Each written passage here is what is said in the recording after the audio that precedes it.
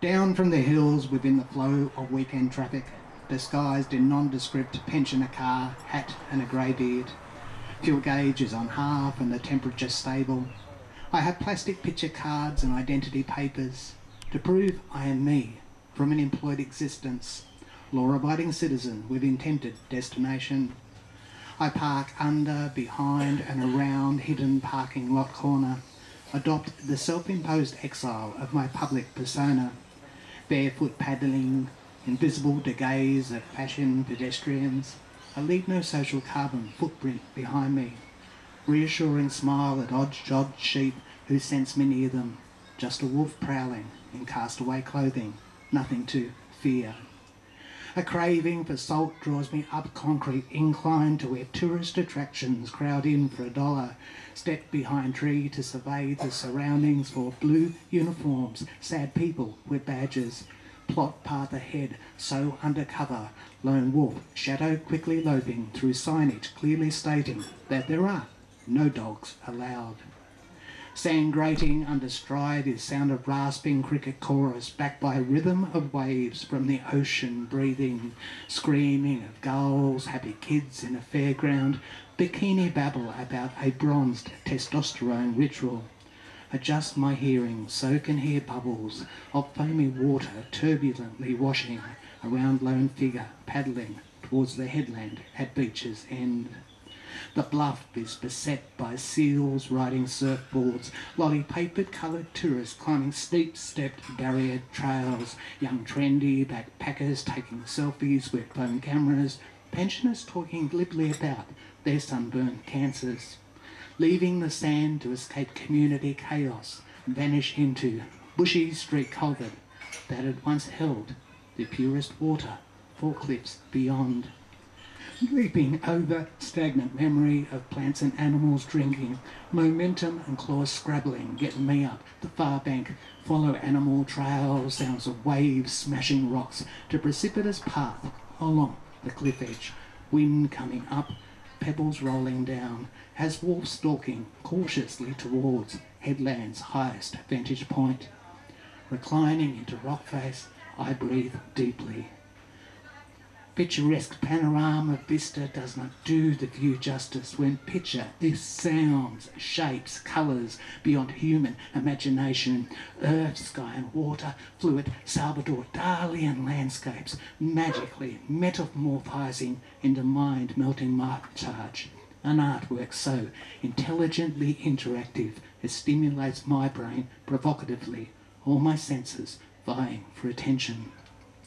Opening my eyes, ears, mouth, mind, heart and soul, I let it all in through and flow all around me. Static of my disconnection with the planet subsides, not thinking, just floating, mentally outward, not seeking to understand explanations, just enjoying and feeling, absorbing with reverence, endless energy there. On walk back I count unbroken seashells. I have no need to collect them.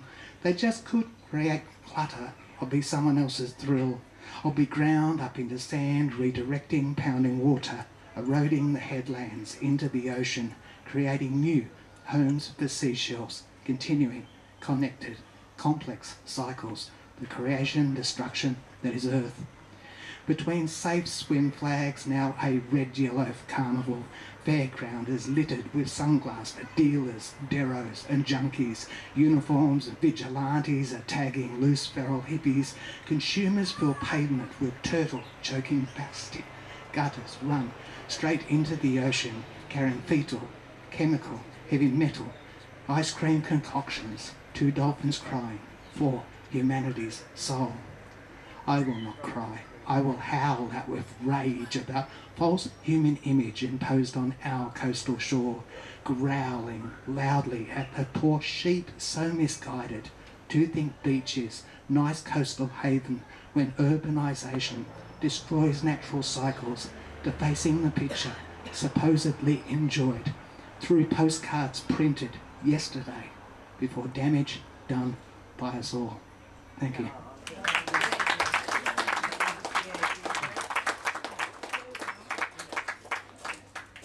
Thanks, Vince. Vince Stead, and For those of you who came in late, this is a Poets Breakfast as part of the Aquarius 50th anniversary. And someone else who was there back in 1973, from over the coast, please give a welcome to Robert Gibson. Robert.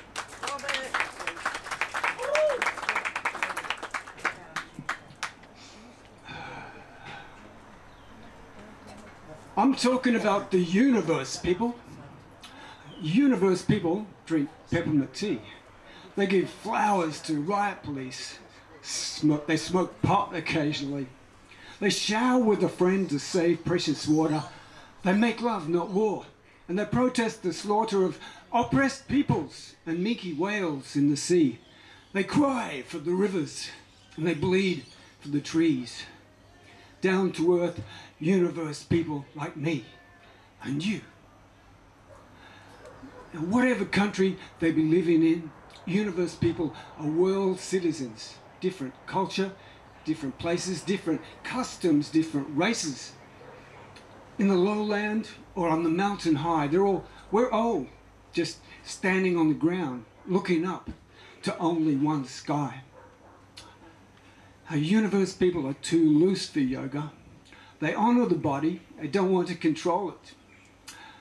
No guru, no method, no dogma, no creed. The here and the now is all that they need. Rainbow warrior, organic farmer, he is a prince and she is a charmer, like some terrestrial Sita with her god king Karma, her god king Rama. Universe people are too cool for karma. Universe people live their life by the stars. They got their moon in the 7th house. They got Jupiter aligned with Mars. And one thing they're sure of, the Southern Cross, is a constellation. It's not a call to arms. It belongs to no one nation. It's not some brand of body art. Don't make it a symbol to set the world apart. Don't be a country with a desert for a heart. So, look up, come on. It's a handful of far-flung suns. Look up, come on. Join the universe, people. We are already one. Yay.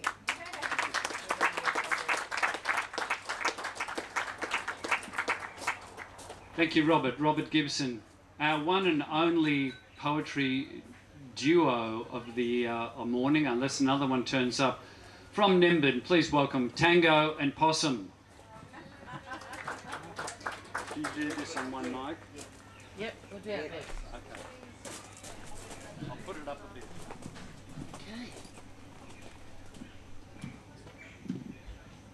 Okay. We'll be right.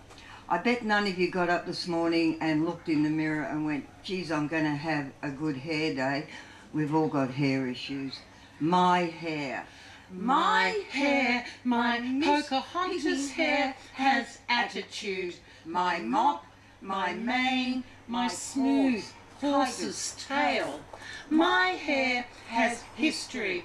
Short, cut, long, straight, bleached, blonde, blue, blonde, and hennaed. My hair should be caught and corralled. Always cools out, appears in cooking, makes mats on the carpet, cooking, on covers the bathroom carpet, floors, bathroom blocks, floors, vacuum cleaners, vacuum hangs cleaners, like drift nets under the deck, stuffs soft toys. My hair, No, my hair has opinions, hates the wind, rebels in the ocean, sings in rainwater, looks good on a limited budget, and avoids hairdressers. My hair, you hairdressers, who cares what you think about my lank hair, my split ends, my dag hair, my mad hair? Bet you're jealous of my long hair. But hands off and scissors away from my hair. The length, the colour, the style, or not, my business, my hair. And my hair runs the show. demands attention, Woven into cloth, knitted into garments, sewn into quilts, rolled into cigarettes, made into jewellery, used in in spells. My hair, sometimes sometimes shaved slippery, or dreaded. sometimes shaved, never dreaded. Ever dreaded. Never ever dreaded, but Waxed, oiled, moussed, styled, ribboned, braided, plaited, decorated and crowned. My hair has an independent life and tries to strangle me at night. Thank you.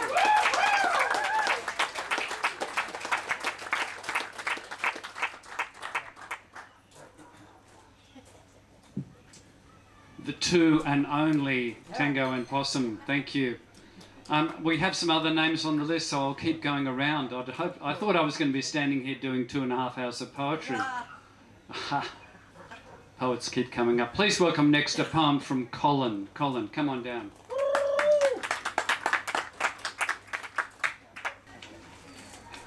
Hello. Many of the sensibilities of this place from 50 years ago drew inspiration and delight from cultures and places just a little way to the north of here. Brought some of those ideas and feelings and appreciation of beauty back to here, whilst they were quickly changing just to the north. Tourist craziness, chopping wood, carrying water. This poem was written about 30 years ago, so it's infrequently I pull it out. Tourist craziness running in my brain. Hello, mister, where you go, mister? I love you 3,000 times a day, and not enough bahasa to say, I'm tired now, please let me go on my way in peace. As was the peace and stillness of the unknown night, humbly displaying heaven's jewels to a whole hemisphere at once in silent splendour. No heed nor need of man's amplified words. Tourista, tourista, the words scream now, my inattention drawing a harsh, honest anger from children in a family of 10, weaving straw mats and ploughing the paddocks of father, grandfather and beyond. Children running through the ages of eternity, feet on the earth, hands on nature, minds in meditation of weft and of the plough, of the wonders of the universe. Now leaping in unison to, what's your name, mister? Tomorrow riding free, tomorrow riding alone, free, into the corporation contrived individuality of Sunsilk and Honda. For the world turns to a new tune now, a new world order of noise and trash, made possible by Sony and Polytechnic Plastic International, creating and leading to the void where family and culture are torn apart by TV, material fanaticism and economic rationalism, so that the satisfaction of we need can be replaced by the profits and greed of I want. And all the J curves turning towards the zenith, screaming, more, faster, everything, now. Grow, consume, multiply, fill Suzuki's test tubes today. The cries of, hello mister, tourista, fading now to the softness of children laughing. Merpati fly and sound their warning song, calling all Allah's children to prayer.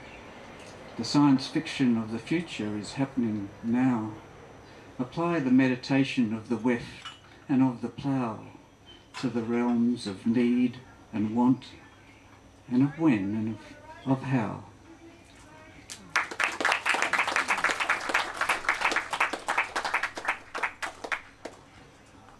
Thanks, Colin. Please welcome back up to the microphone another poem from Jan Mulcahy. Jan, come on down.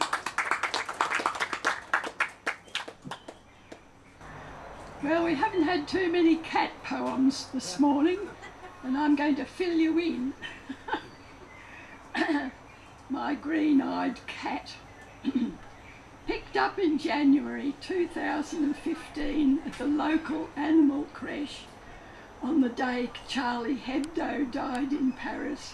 My cat Charlie went to live with cousin Kate and Dora for a year, until the day she claimed my lap at Kate's kitchen table.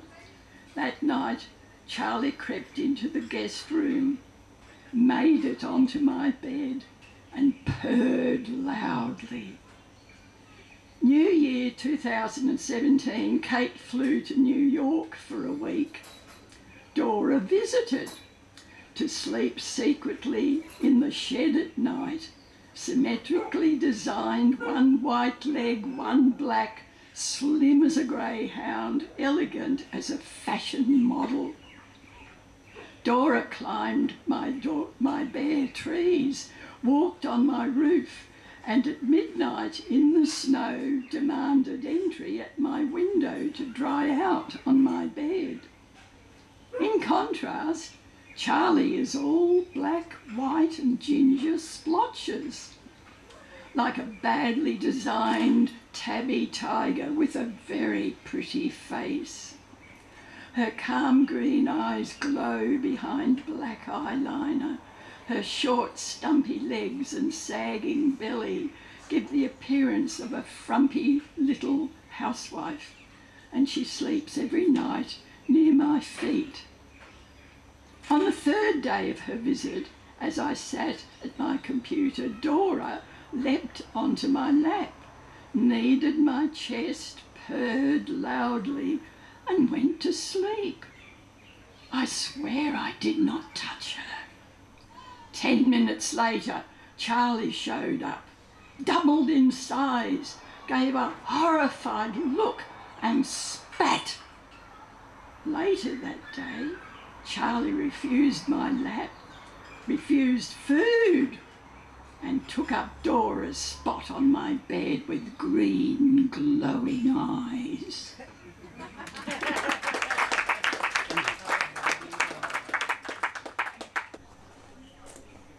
I'm going to recite the first poem from my book, Out of the Blue.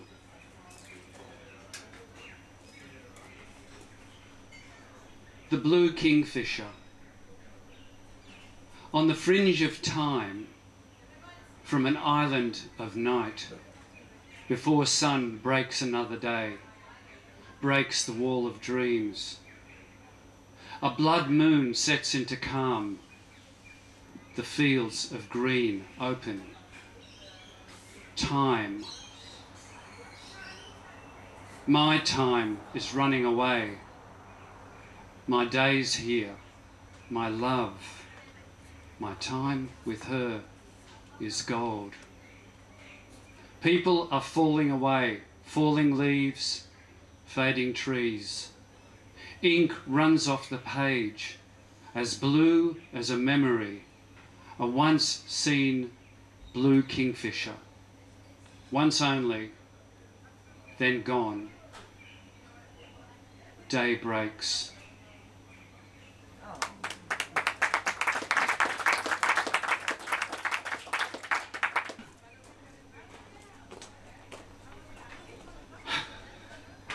I speak a language that wasn't ground between stones and baked in desert heat.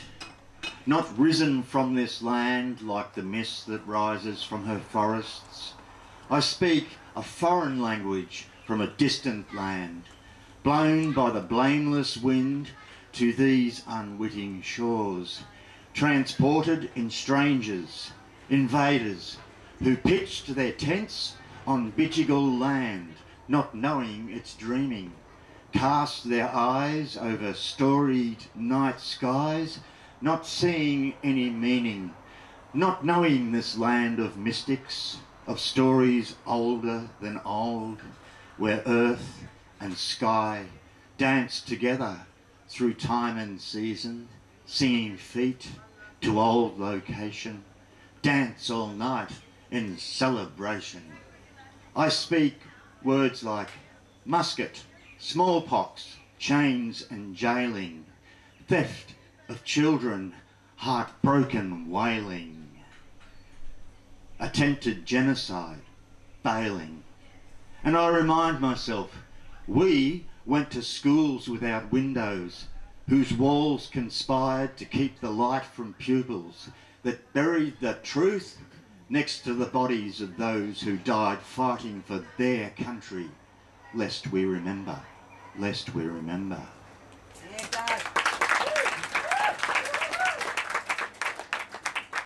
Yeah, well, you're talking about Mount Warning. Well, Mount Warning was named by Lieutenant Cook before he became Captain Cook.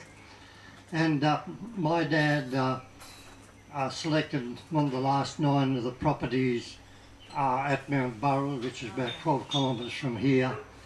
And of course, as kids growing up, he was 23 years old when the selections were in 1923, and didn't get married till he was 41. And of course, after we come along, us rotten kids, our job was to pick up the rocks that were spewed out by Mount Warning, which reached down as far as Byron Bay and went up as far as Ipswich in Queensland. It was quite a massive volcano here that we live in. And of course, what we had to do was pick up the rocks and make little fences around the gardens and that type of thing. But my brother Bill, he was a bit of a show-off. He had a sort of chesty, strong little bugger sort of thing, and you know, we'd pick up the rocks or stones, but we had this massive rock that, as you probably see under Mount Burrell there sort of thing, and he was pushing on the rock, and it came back, slipped back, and landed on top of him, and all that was left was his head was sticking out. So what we did, we told Dad that what happened. He went and he harnessed the draft horses. We didn't have a tractor back then. Harnessed the draft horses, hooked on the mulbore plough, and ploughed a couple of furrows down the bottom of the rock so we could shovel the soil under the rock to stop it rolling any further, and then on the top of the rock ploughed a couple of more furrows so that we could sort of dig it down to try to get Bill out. And of course it took about 9 hours to get him out because of the amount of time that we didn't want to disturb the rock. And the only way we'd get water to him, we had one of them shoe lasks, you know, a long shoe lasp, and we'd dribble the water down into his mouth, and he'd have a little bit of a sip every 20 minutes or so. But when we got him out, his chest was actually crushed.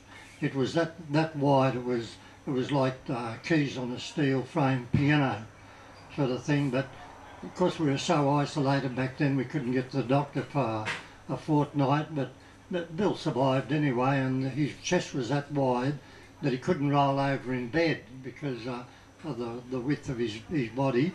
And of course even a single sheet wouldn't cover his chest.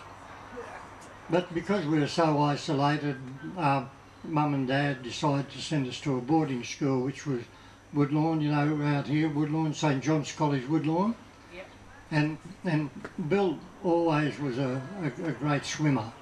And of course, because of his chest was so wide, and when he jumped off the starting blocks, he actually glided half the length of the swimming pool before hitting the water. And of course, like I said, he was always aggressive. But on this particular day, he dived off with such force that he missed the water and ended up got caught in the wire chain around the swimming pool. But he was he always won his 100-metre races because with the wind behind him, it was like a sail. But if it was a headwind coming back onto him, well, he could run all day, but he always end up back where he started. Of course, Woodlawn was a very sporting school. We did boxing, football, golf, swimming, cricket, tennis, you name it. But because of the width of Bill's chest, in boxing and that, his right arm wasn't long enough to go to the left side of his body and vice versa. And of course, he was an all right boxer, but he got into a clinch, and every time he went to uppercut his opponent, he'd always job himself and knock himself out. But anyway, one day when he was walking past the golf course, a stray golf ball hit him in the chest and made the musical sound of the key of C. And another hit him the key of D, another hit him the key of G. And we told our music teacher, and she got quite interested in it, and Bill could actually, when he breathed in, he could fill his left lung up with air and leave his right lung empty and vice versa. So much that he could hit the high and low notes and the sharps and the flats. So and anyway, at the end of the year, we'd always have, you know, get together at Woodlawn, and of course, our music teacher, she was got a little bit crook, so she got Bill and laid him over to school desks, and with a couple of short and pick handles we played Jingle Bells and it's on his chest.